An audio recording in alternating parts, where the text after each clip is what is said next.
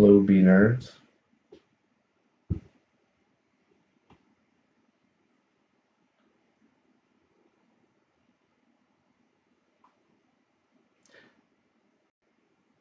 There's my little bee nerds right there.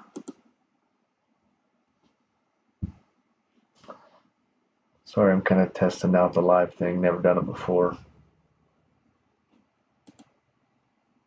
But I think it is working, so we'll go ahead and get started. Wanted to mention that today we finally made it to 100 YouTube beekeepers. Earl, the hillbilly beekeeper, put us at that 100 unit mark. You can see here 100 beekeepers that we are tracking on a month-to-month basis.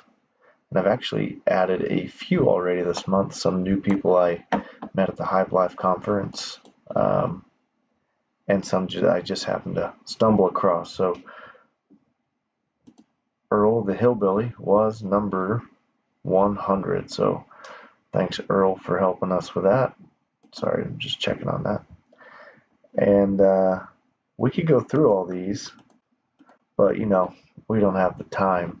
One thing I thought was interesting was that the old Dirty Rooster, his last video a couple days ago was about the Hive Life conference, and he mentioned that there were 20 YouTubers there at Sevierville. I always call it the wrong thing. Sevierville. And that would represent 20% of the total YouTube beekeeping community was at that Hive Life conference that Kamon and Laurel hosted. So that is pretty neat. Next year's supposed to be bigger. Hopefully we'll see maybe 50 YouTubers. I don't know.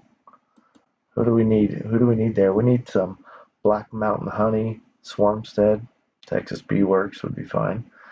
Who else? Bees and Bikinis, Sweet Stingers. He needs to come with us next year.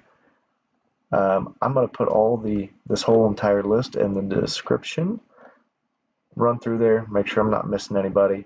If you look closely at the thumbnail, Mr. Dunn tried to photobomb me and my buddy Jeff at Lawson's Creek Apiary. Old Fred. He's a knee clapper, all right. All right, guys. That's all I got for you. Just wanted to bring it up.